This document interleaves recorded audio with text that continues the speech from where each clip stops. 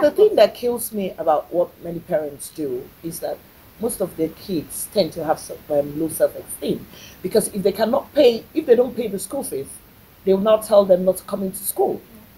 And most kids, I see some kids tell me, but every time when it comes to exams, I cannot do my exams because they lock me out. And it affects the kids. So parents should tend to talk with their kids. And even now, the thing has turned, the tables have turned. The kids are now telling parents, look, if you can't afford the school, change my school. And that's why they say that even though they tend to blame we women, we women folks who want to compete with the other people, not knowing how other husbands get their fundings, they always tell the women, try and manage with the man. Don't put the men under pressure. It's not always only women. It's not only women. There are men who also want to impress.